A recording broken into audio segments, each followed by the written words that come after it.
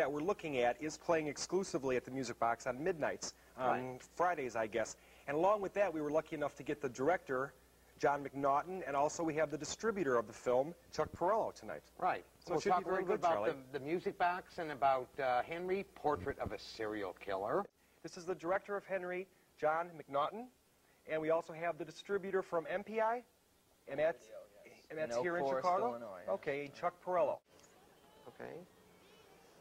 I was involved with a man named Waleed Ali, who owns the company Chuck works for, which is MPI Home Video. The two brothers that own it, Waleed and Malik, who I've known for at least 10 years. I used to work for them when they were operating out of their parents' basement in Oak Forest, Illinois, which has been, they've come a long, long way since then. And Waleed and I had talked about making a horror film for some years, and I was working on some other projects for them, some documentary projects. And Waleed finally agreed to make a horror film, so we got together and accessing the Chicago filmmaking community and also the Chicago theater community, which I can not say enough good about. We had access to an incredibly high level of talent, that, and it worked out really well. And I can't say enough about the people we used in the city of Chicago, and the guy that starred in Henry, Michael Rooker, has gone on to be in Mississippi Burning, 8 Men Out. He just worked with Costa Gravis and Jessica Lange in Music Box, and Michael's off to a big career. So now, would you say that we could call Henry basically a slasher film, or what genre would you put it in? I call it a character study. Okay. It was reviewed in the Reader by Jonathan Rosenbaum, and he categorized it as a slasher film and went on to give a history of slasher films, and according to him, it starts with Psycho. Isn't that the way, though, the movie's being publicized? I had mentioned to Chuck earlier that the Loop is doing, has been talking about it, AM, the Loop 1000? Yeah, Buzz Kilman and the other drive-in reviewer, Fitzpatrick. Yeah. Yeah. I do think we do have a clip ready. Right. And you want to set this clip up?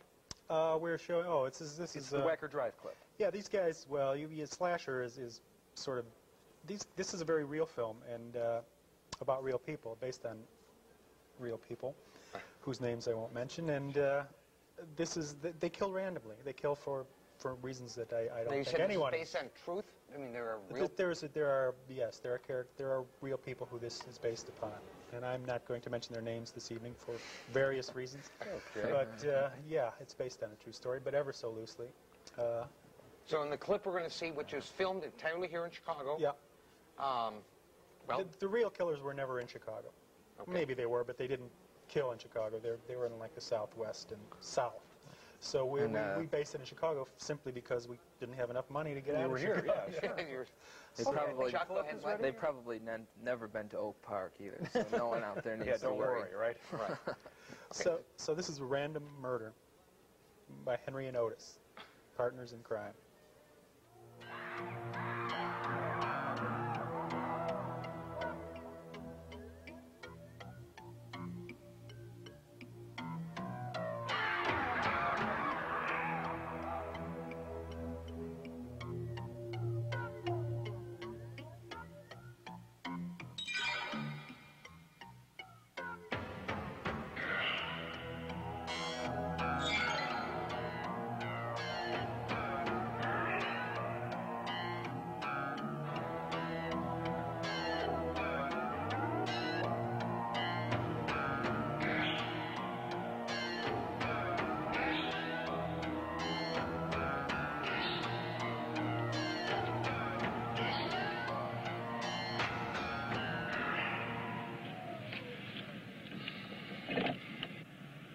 Here, I want to show you something. Where'd you get this? Careful, Otis. It's loaded. Where'd you get it? Guns are easy to get. I can make a phone call and get a gun. Anybody can get a gun, Otis. What do you got in mind, Henry? What do you think? I don't know. Put up that. Why? Just put up the hood, Otis.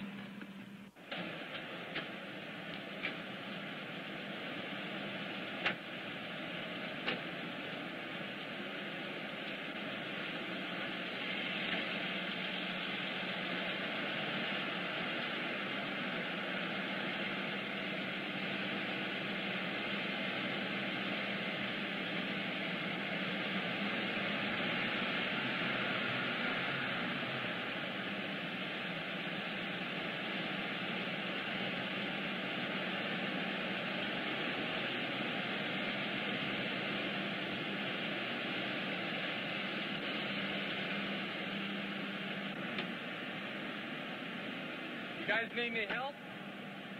Otis, do you need some help, or can you do it yourself?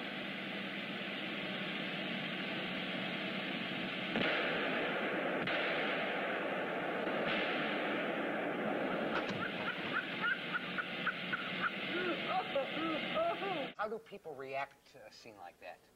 I've been in rooms with people who don't know what they're about to see and stuff, and the picture makes them very uncomfortable. But I would say from a wide range of people, really, you know, the intent of the film was not low or sleazy, and I think it works with, you know, a lot of people who I would expect to really be shocked and horrified by it. So, you know, I really like the picture, even though it gave me nightmares. Well, you can tell in the sequence, you know, you said you're not sleazy or so. It's very classy. You know, the camera work going into lower whacker. I don't know how you filmed that or whatever. Well, it's Charlie Lieberman. I don't want to take credit. That Charlie Lieberman, who was our director at the time, we just got really good people in Chicago on a very low-budget film that couldn't be done in Los Angeles. A more important question would be, how did the MPAA, which is the film's rating board, react to this? Right. Now, what is the film rating of Henry, Portrait of a Serial Killer? Well, excuse me, unrated. Yeah, the film originally got an X rating for being disturbing. The MPAA would not give us any indication of what needed to be cut to get an R rating, and an X rating severely cripples distribution plans for any film. We had mentioned earlier about the people being independents, you being an independent and having trouble getting space on the overcrowded video shelves now, or the, you know, people want their movies put on, you know. The major studios can get away with basically what they want to get away with. You have things like Indiana Jones, where a heart is ripped out or heads are rolling around, and basically they rule the movie rating systems.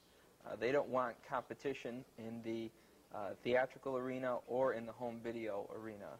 They don't want their movies competing with an independent film where the box art might be a little bit more suggestive or just a little bit more eye-catching.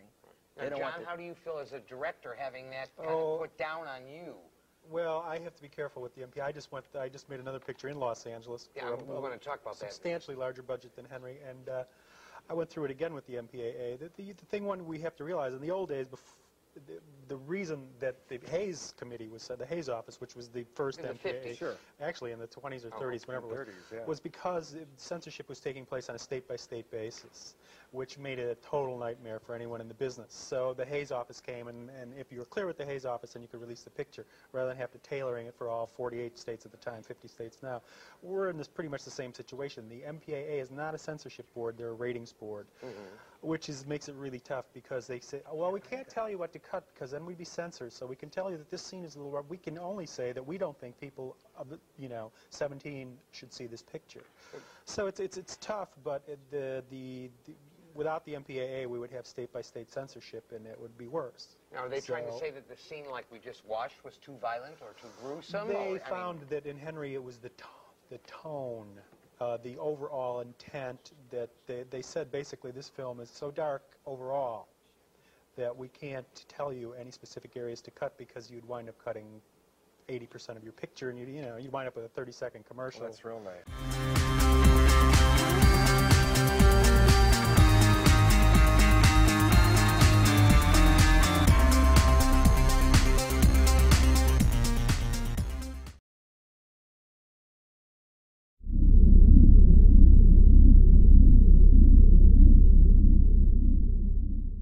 This is the director of Henry, John McNaughton.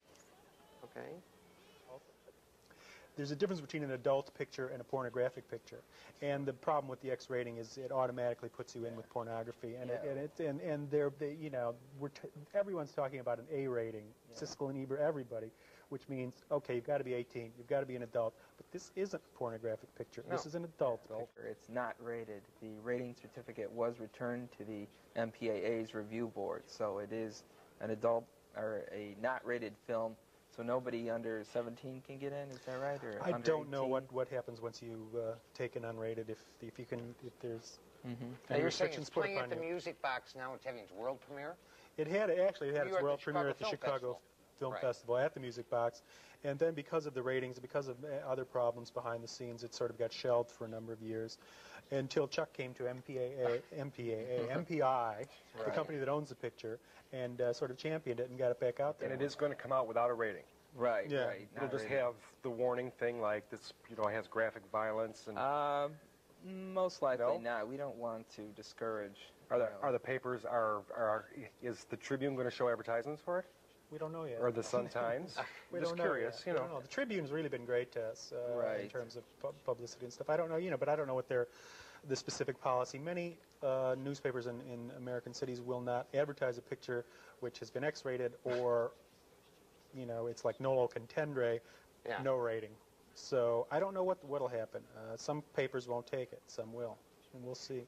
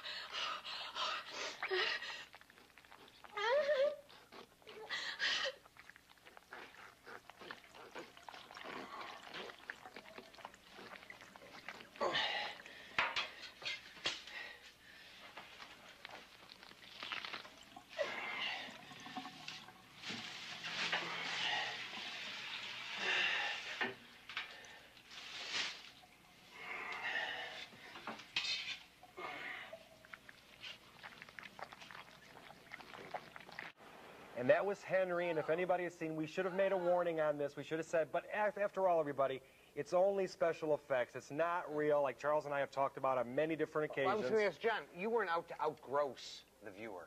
No, actually, there's a little anecdote about that particular scene. There's a scene right before. The reason he gets stabbed. Well, I'm not going to go I know, I to could see- tell I the whole remember story. that, yeah. But he gets the guy whose head just was removed gets stabbed in the eye, and to stab someone in the With a eye, rat you have tail to comb. right. You have to make an artificial head. Right. Okay. We had never planned to actually show that head once he got the stabbing, but it was such a low budget, You and we did. spent the money to make the Yeah. head, and it looked pretty good. So we figured, what the hell. We might as well get some miles out of this thing. But I'm saying because, some of our viewers, some of these movies try to outgross, the customer to induce them to come. I'm sure that wasn't your intention, but to what extent do you use horrific effects? to tell the story. Well, to make a statement, If I'm you're sure, yeah. well, if you're telling the story, you're okay. To me, if you're telling the story, you can choose not to show. Okay, they've killed this guy. They got to get him out of the apartment, right? So they're going to cut him up. Dismember Okay, it, so yeah. you can choose not to show it, or you Yeah. can choose to show it. Again, I just gave the behind the scenes reason why we chose to show it is because we paid to have the head made. But we hadn't, but if you could make the point, if you can make the point with sound effects, and you see that he's sawing, and you hear the sounds, you realize and then you see them walk out later, and they've got the bags. Right. You know what's happened. Sure. To actually use that clip to show it was for shock. All the violence that comes up here comes from a story and comes from psychological motivations, which makes it much more deep. I do believe that we have a... should serve the story. Yeah. in I my do believe opinion. we have a caller on the line. Maybe they've seen Henry. Caller, you're on the line? I'm Carol from Burbank. Oh, hi, Carol, right? Yeah. Yeah, have you seen Henry? No, I haven't. I just saw the clip that you showed. I just wanted to ask John, the director, if this is a real portrait of like a serial killer, or is it just like fiction, or is it not fiction or fiction? It's both. Of the three lead characters in the picture, there are based on three real people, who two of whom were murderers, and the young woman was not. But we took the basis of their story. Myself and Richard Fire, who is the artistic director of the Organic Theater, and my screenwriting partner, and we based our story on them. But then we sort of took it where we felt like it should go. Are these It's- people in jail? Are they Yes, still they're alive? both on death row. Oh. in, So two you can't different mention their states. names then? Well, They're on I've death maybe row. not good I've got taste, enough though. problems. Okay. John, your plans, you said you have another movie, The Yeah, Borrower. why don't you tell us about that, The Borrower? Yeah, The Borrower, which is another well, it's more of a the same mainstream vein? horror film, a horror sci-fi fantasy. The thing that was so disturbing about Henry to most viewers was we pulled out the fantasy element and made it a real story, so it's more affecting. Which is a good point, right? And Henry was very realistic, you know. Well, that was the idea, and I think that's one reason the MPAA. I've seen much more, effects much more gross than Henry. Well, we had a couple on a regular we were basis. going to show, but I don't think we're going to have time Right. to try. But they're always based on some sort of horror fantasy. The monster comes out of woods or whatever happens. The Borrower is while not so traditional, it's got the fantasy element, a horror fantasy, about a creature from outer space who is a criminal. I think there's some TV series right now that's very similar. And anyway, he's committed horrible crimes on his planet, and their punishment, their ultimate punishment, is to turn one into a human being and send him down there, dump him. It's like if you want to act like a monkey, put you in the zoo. You want to act like a human. You want to act like a murderous human being, we'll turn you into one and drop you there. So it's stars Radon Chong, a company that did Stormy Monday, Patty Hearst, Teen Wolf, and collapsed, 2 or 3 weeks ago. So The Borrower may not be coming to theaters real soon, but I'm assured that we're about 9 days from completing the picture, and Atlantic went into a deep financial crisis. And so you're the also, picture's John, kind of in limbo. You also mentioned that you were having trouble getting a regular rating out of this one also Yeah, now? I think, again, I want to make peace with the MPAA because I hopefully will be sending more pictures through there as years go by. And basically, one of my problems with the MPAA is the people on there, the people I have talked to and stuff, they're smart people. They know what the score is, et cetera, et cetera. I wish that the filmmakers could have more personal contact. I wish I could go into the room with them and say, listen, I didn't try to make a sleazy picture here. I mean, they look listen, at it afterwards, and there's reasons that this is done this way, and there's a story to be told, and this is why we put this stuff here. And The Borrower was the same thing. Some of the stuff they let go was amazed me because I thought for sure that they would call it. And some of the stuff they objected to was like, give me a break, I mean, like so Phil and I it's saw the movie and arbitrary. thought it was tame compared to some of the Well, yeah, outrageous but I things know you've seen. And what the director here is talking about. You were building up the suspense element. It was realistic. It didn't have the Freddys, as you mentioned, or the Jasons. It was more of a Once you have realistic fantasy, movie. then you can pull away from it. Yeah, well, it's okay. The threshold for violence in the films is getting a lot less. I mean, Yeah, if it is Friday the taming down, 13th yeah. were rated this today, it would have gotten an X rating. I recently seen an interview with Wes Craven, who did the first Nightmare on Elm Street, and he says that the only film that he ever got through without an several cuts was The Serpent and the Rainbow. Which was more of a mainstream horror movie, I think. Yeah, too. yeah. So Henry is at the Music Box midnights on Friday. Right. So it's going pretty And good. The Borrowers is coming out Whenever you can get it out. That sounds really good. Well, thanks very much for coming. Thank you. Thanks the audience again for watching and calling in.